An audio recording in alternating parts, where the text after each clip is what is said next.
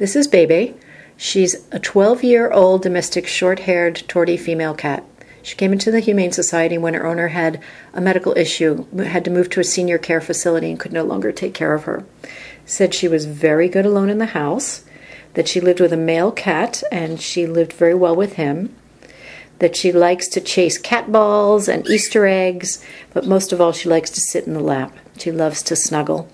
If you want to come meet sweet, pretty BEBE, please come to the Humane Society of Southern Arizona.